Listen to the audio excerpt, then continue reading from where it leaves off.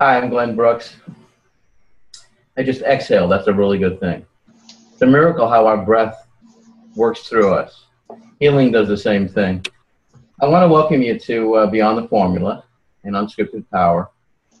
And I want to acknowledge that Rose Revere is here with us today. She's I call Rose Awesome Rose because in the getting paid for who you are, one of the things I teach is that one other person could transform everything in your life. I feel like, Rose, when I met you, we went from the pink room to the blue room, and I just want to say it's just such an honor working with you. Thank you, Glenn. Likewise. As is your work. We always do better when we collaborate. So I'm excited to be here. You know, is our health by design or by accident? There's so many people I've treasured in my life, and it seemed like things were going along and they were there. My grandfather, who I wanted to move in with when I was 16, I felt he was the only person I could really be with. You know, I had a very turbulent relationship with other family members. He went to the doctor on a Wednesday night, and he passed away that morning. The doctor told him he was in normal health, whatever that means. I'm really honored to have with us today Dr. Gary Epler, level 10 energy. He's a world-renowned pulmonary care specialist, a critical care doctor. The thing that Gary does that I think is extraordinary is he teaches people about that in-between place that generates health and well-being. I think for a lot of people, it's like, is health a question of, is it by design or by accident? A lot of us have no idea. I know people who see tons of specialists, they couldn't answer that. I know tons of specialists that couldn't answer that. There's something in between that we don't learn or discover that's significant. And that is, what is this question of generating health and sharing it? And I can think of no better person than my team member, someone I profoundly appreciate deeply, Dr. Gary Epler. Gary, welcome. Well, very good. Hey, good to see you again, Glenn, and you're looking good. Thank you. Well, as I prepare for this tennis project, part of playing an exhibition match with a former #1 player is the process of discovering my body, connections. A lot of us don't think about all the subtleties that really make for extraordinary health. And I know you're in the study of that. You're in the demonstration and study. You and your wife, Joan, run every day, and you run many marathons. How did you depart, if you will, from the conventional, you're here one day, you kind of degenerate, you get what's called a disease, then you start to check out, and then you die. What was the shift for you? Well, the shift, I'm writing a book about health, 15 health habits to really live a great life. It's called sort of From Ordinary to Extraordinary. And those 15 health habits, that's what really got me started. And today we want to talk about one of them. It's self-healing. I'm ready. Okay, here we go. I know Rose is ready. Yeah, I love this stuff. Are you kidding? Rose, what's your opening question? When you said, and for Glenn and for Rose, we're going to talk about couples healing too. That's always an exciting topic. There we go. So let's start out. Healing's a process, and it's just restoring health, both mental health and physical health. And at any one time, something needs some attention to healing, whether it's a knee, whether it's a heart or diabetes. Something needs some healing attention. And here's what I do. 3 processes, three sort of steps. First one, learn everything you can about whatever you're dealing with. If it's an injury, what are the ligaments? What are the tendons? What muscles are involved? If it's a heart problem, everything you can learn about that heart. Diabetes, learn everything about it. The diagnosis, the treatment. And then treatment options. And is what you want with the treatment options, make sure you find the natural history of the disease. You need to know. Sometimes you don't need to do anything. So then pick the best option for you. Not the option that the doctor may want, not the healthcare system option, not whatever the insurance company. Pick it for you. Whether it's medicines, chemotherapy, radiation, surgery, just pick the best one for you. Then we go to step 2, and that is create an environment to heal. And this starts out, have to have a positive approach to the illness. You have to say, yes, I can manage this.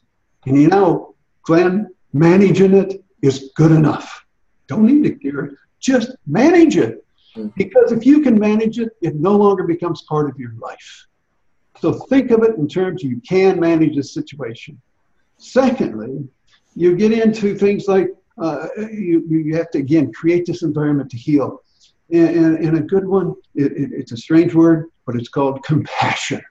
You have to have compassion for that organ system or that injury, not anger. Anger, some people say, oh, why me? Why did this happen? You're mad and angry. That is going to cause more problems. It's going to make the inflammation worse, and it's going to actually make the process worse. That's compassion. Strange word, but it actually works. Compassion for that disease process. And the final one in this creating environment to heal is controlled breathing. One of them, the quick one, it's reflex, is some abdominal breathing, some belly breathing, I call it. Take a couple of belly breaths. Put your hand on your belly and have that belly go out when you breathe in. It's instant relaxation. Makes you feel a little better. And the other one is yoga breathing, just 50% in, 50% out, 50% in, 50% out. Just these things. It'll just help calm the situation, improve this environment, the healing environment. The last one is visualization. Visualization can come in very handy. And the best time to visualize, use visualization is what I call alpha brainwave state meditation. It's daydreaming. We have 3 or 4 brainwave that we have. We have beta brainwaves, which Glenn and Rose and I are in right now, and you are in. That's our standard sort of waking one. Alpha slower. And that's the one, the rapid eye movement that you may see a partner or someone with their eyes moving or dreaming. That's alpha. And that's a wonderful thing to be in when you're awake. And then the next is theta. It's a little deep sleep. But if you can do that when you're awake, it's phenomenal things happen. And of course, delta, real slow. You need 15 minutes of that. So you want to get in the alpha state. And then you can do several things. You find you develop a healing place. Can't think of any better word, but it's a healing place with your mind. You visualize a place. Maybe it's on the beach. Maybe it's Cape Cod Beach. Maybe it's in California. Maybe it's a meadow or in Colorado or trees or something, but a place where you can heal. And you go there, and then you sit in a nice, comfortable chair, wonderful temperature, a breeze, and just send some healing energy to whatever needs to be healed at that time. And the other one is replace dysfunctional cells one at a time. Start with one, and then another one, and another one. Displace those dysfunctional ones with really healthy ones. And now you can get also, you can repair the DNA of those cells as well. And then ignite those genes and do all of this. All of these, just with your mind, just picture these things with your mind. But importantly, you need to come up with one on your own. You've done your research, you've looked up the disease, you've looked up whatever the injury is. Think of a process yourself. It can be far out, it can be normal, but that will really come in to help you out. So that's visualization. And those are the 3 steps. You have to learn about everything. You have to create that environment to heal, and then use visualization. Well, the first step. Go ahead, Rose. Well, I loved how you laid that out for everyone. That was so clear to follow. But I did have a couple questions that popped up, if you don't mind. Sure. So the first one, it's interesting because you say as soon as you have a diagnosis, go research yourself, right? Go find everything you can about it. And yeah. I think there is some backlash to that, where there's a lot of doctors saying don't research everything. We hate the patients who come in that think they know everything and they've went to WebMD or whatever other place that they say that they have researched. So I just want to bring that up and how you feel about that. And if you have sources that you would consider very credible sources of information that people would go to. Sure, I absolutely bring that up. As I said, you want to take the option that's best for you. Regardless of what the doctor, the healthcare system or whatever, you're in charge. And as simple as that, you are in charge. And the more you learn about that disease process, The more you learn about that injury, the better. And if doctors say whatever they say, I don't know, I don't really care. The main thing is it really helps the situation. The more you know, the more you understand that the process, the better you're going to be. As far as credible sites, common sense. It turns out there's 10, 20, 30 sites for any particular disease. You're going to pick the right one. And preferably a Mayo Clinic or like the Brigham and Women's Hospital, Mass General, NIH, for example, CDC, Center for Disease Control. These are just phenomenal sites. And if they have references, you know that you're dealing with something good. The other thing is, if somebody says something, you want to make sure that it's a study's been done. And you're going to be steered in the right direction if you do that. Love that, love that. So it's really a lot of self-trust in a way, you know. It is. You will be pointed in the right direction. You have the ability to evaluate these things and just be, like you said, smart about it. And That's right. the ones that you feel are best. I love that. And then the second thing. Glenn, we talked about doing studies in visualization, for example. The self-help people and Rose, the self-help people say, all you have to do is visualize a goal and it'll happen. You don't even have to think about how it's done. Just let the universe take care of it. That's right. Be careful about that. It sounds good and it makes people feel good if you do that, but it can backfire. Take 100 students to say, okay, you visualize getting an A on that examination. The other 100, forget it. Turns out that 100 that visualizes has got C's and the other 100 got their A's because they didn't study. They didn't put the time in. They compared the amount of time.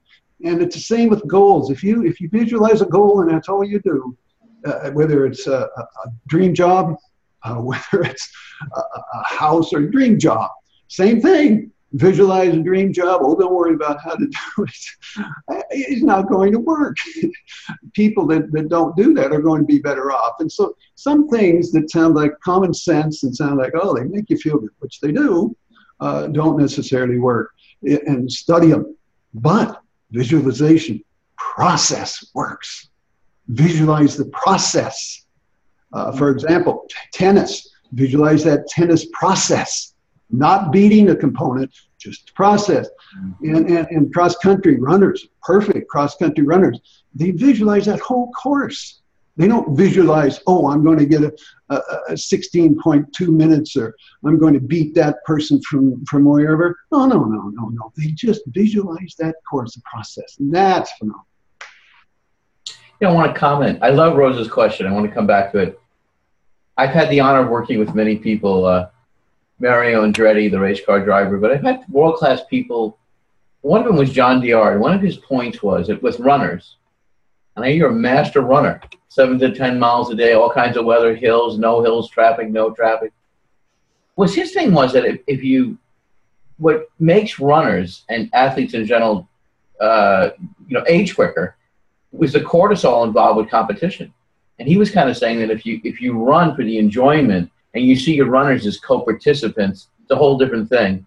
I just thought I would mention that because he definitely meant, he talks about that kind of similar to Symington when he first came up with the study about killing cancer cells. Some people felt, well, there was a downside there. Some people would kill cancer cells, but other diseases would come in. So there's been a lot of exploring about visualization, its purpose and function. And just to kind of take what Rose brought up, which I think is really great and right on target.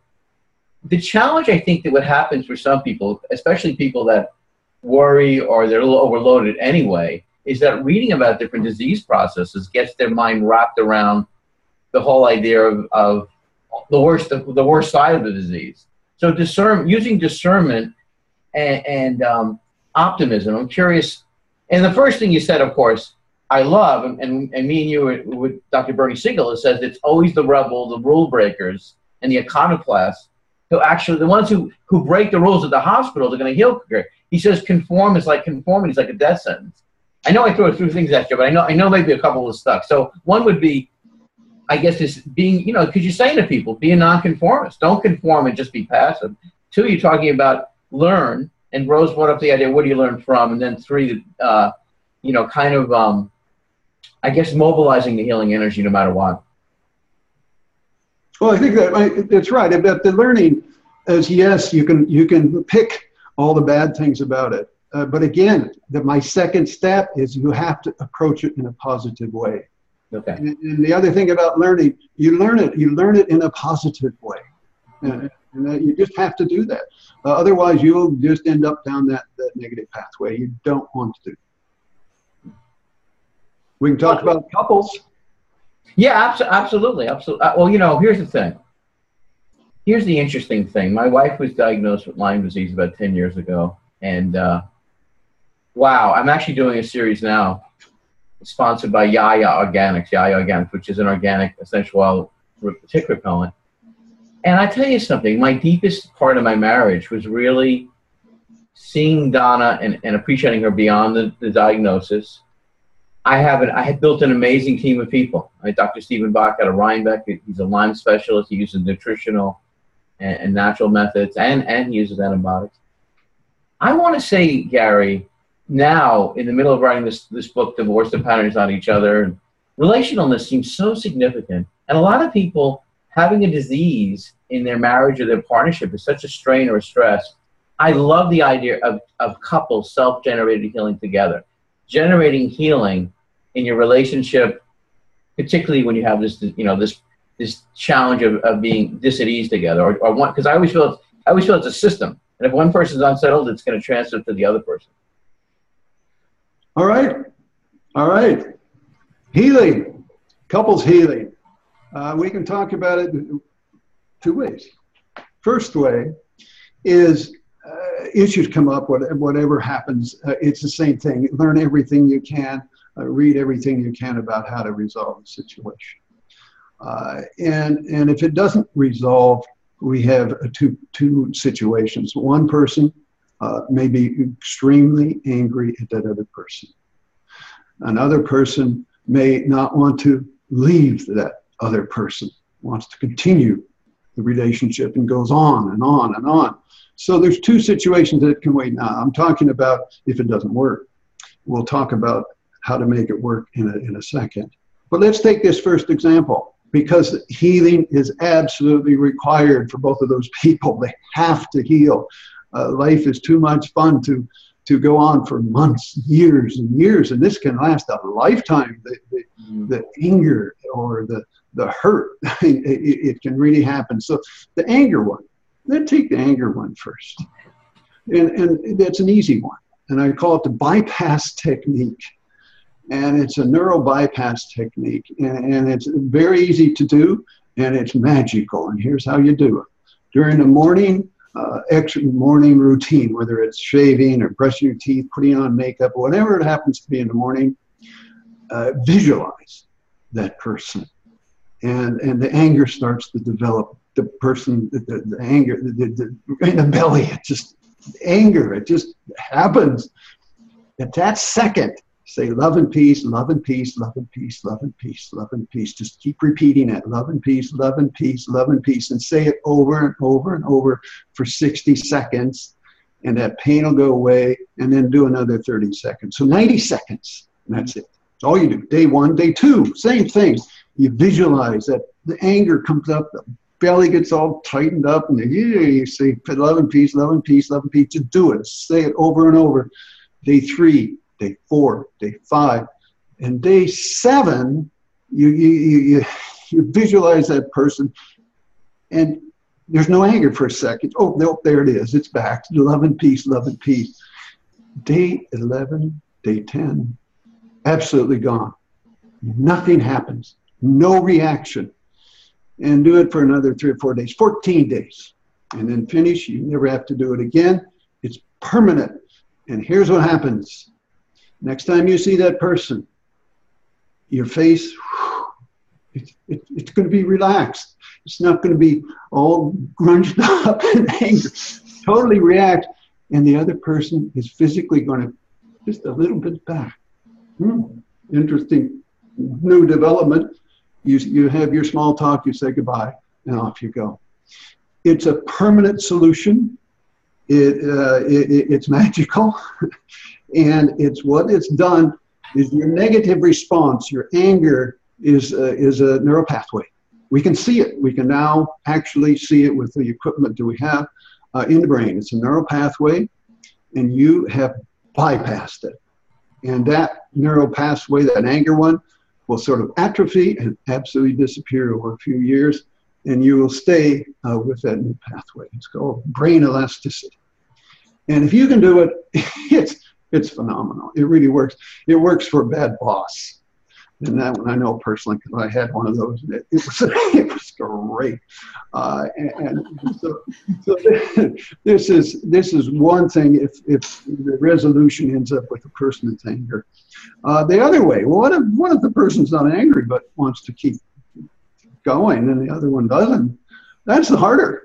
Actually, that's harder. I don't know if you can do this pathway technique. Maybe it'll work. I don't know. I've never tried it, but. This is when compassion is needed.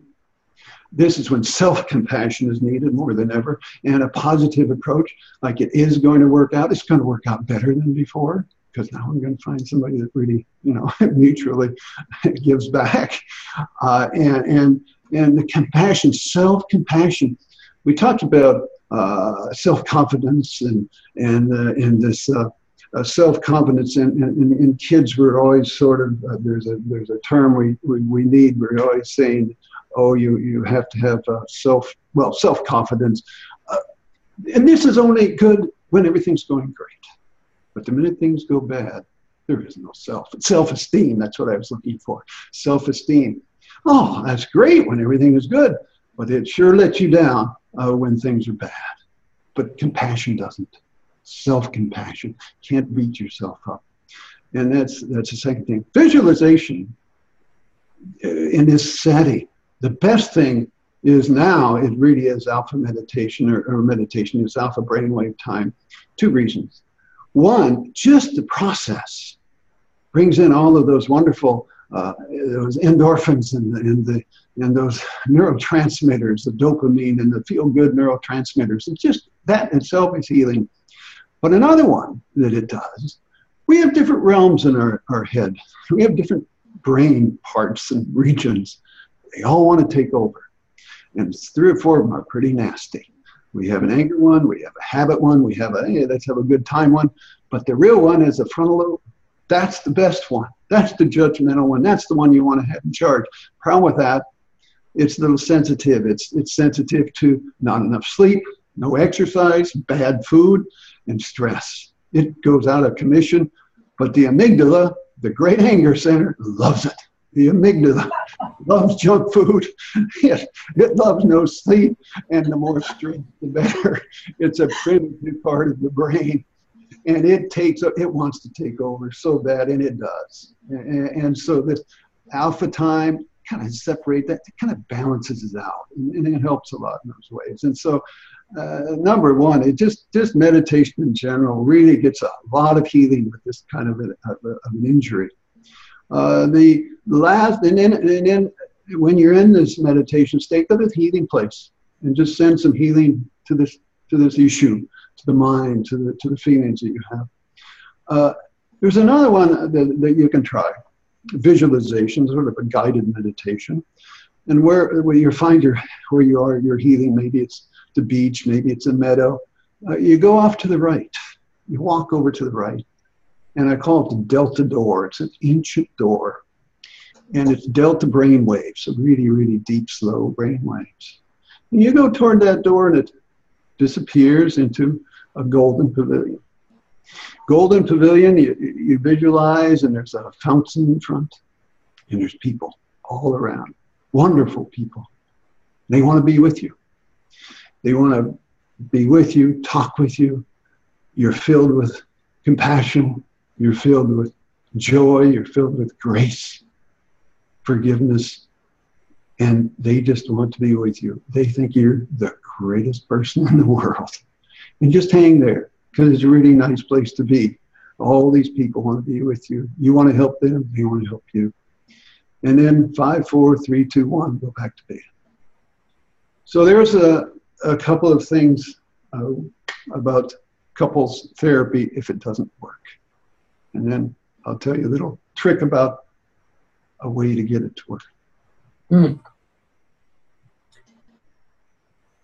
Wow, Glenn, that was amazing. I love everything you say, and I think coming back to the compassion piece is really important.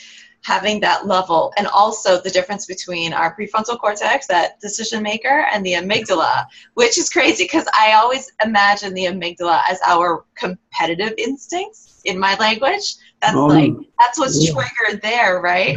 No, it's not. It's not, and it wants to take over. It's pure anger. It's nothing to do with competition, and it wants to take over so bad. And there's another one, another name called the habit one, and it wants to take over. And then there's a fun one that wants to have fun 24 hours a day. And they literally we all have them. We all have them, and they can take over. There you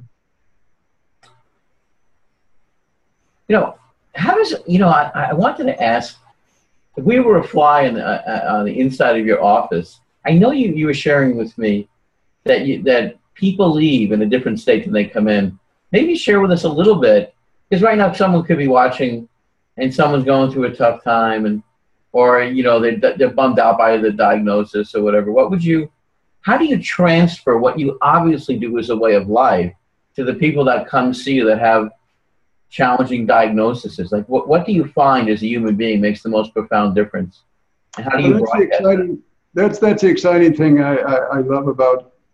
I keep seeing patients. I just can't resist down at the hospital on Thursday afternoons, and the reason is because they always leave feeling better.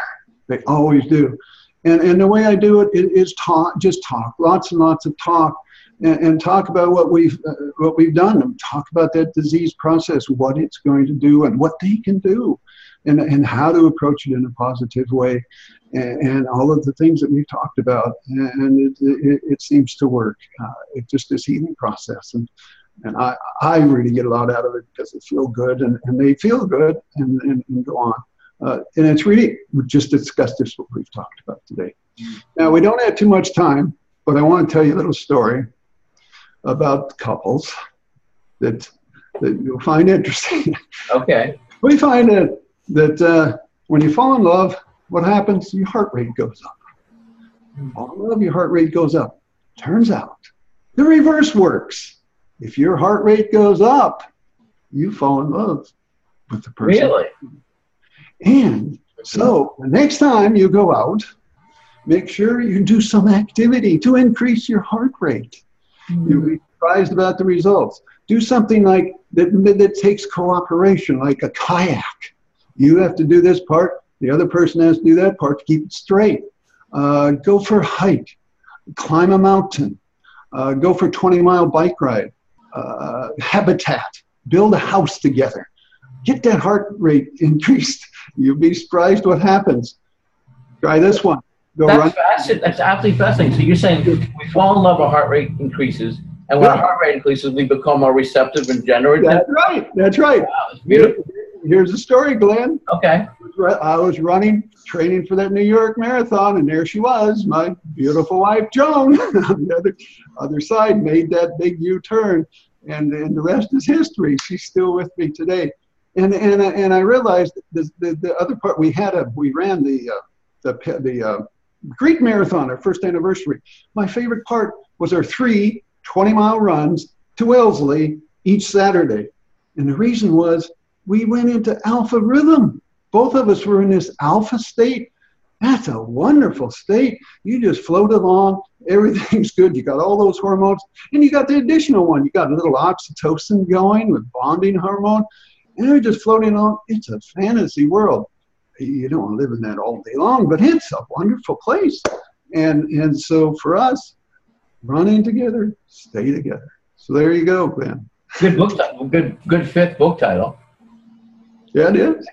So, okay, I have a question. You bubbled me there. You got. So, wow, you and Joan run 20 miles to Wellesley. Right. Well, I was training for a marathon. Right. Wow. So what was the other thing, Rose? You had another question. You had another bubbling there. You still have that one? Was that, are you already, you going to ask? Yeah, no, the only other thing was in the beginning, it was interesting because I was thinking about the other conversation we had with a naturopath, and when people have symptoms, we were talking about symptoms being doorways into bigger health. So it's looking at the symptoms that you're feeling and experiencing with compassion, which is interesting because you said, why did this happen to me? Well, there's a difference between saying, why did this happen to me versus why did this happen to me? Right? And opening that doorway. It's a whole same question, different perspective. And that's what it's really all about, is shifting into compassion for yourself and really open inquiry and seeing what can this teach me and how can I heal? So I love it. That's it, Rose. You're right. The main thing is get away from the anger. That's it. God, Gary, it's so good. It's wonderful dialoguing with you in the sense that first, dialogue rewires our brain. So I feel speaking to you, it opens up a doorway of goodness and curiosity, which I know that you really want people to live this as a way of life. Exactly. Yes. You don't see life as a number on a chronological thing. You see that in some sense we're still adventuring into what's possible rather than it's a defined death sentence that we all have. Oh, absolutely. We're conditioned to die. I mean, that's ridiculous. We're conditioned. Everybody says, "Oh, you're too old to do that. Oh, you're too the way." We're absolutely conditioned to die off. Come on, I'm not going to go for that. Right. No, it's Jacqueline used to say that. He says most people make it dying, and he's really about living. So, wow, guy, we got to continue the series with you and love it. How can people be in touch with you and learn more about your wondrous, profound work about what I call youthing, regeneration, restoration, couples well-being, and of course, physical well-being? Sure, it's on Epler Health, EPLER.com, EplerHealth.com. Actually, I have a blog on healing, and leave a note, ask a question. Be glad to answer. Thank you, Gary. Great. Thank you, Rose. Good to see you, Rose. You too. Thank you. All right. Bye. Bye.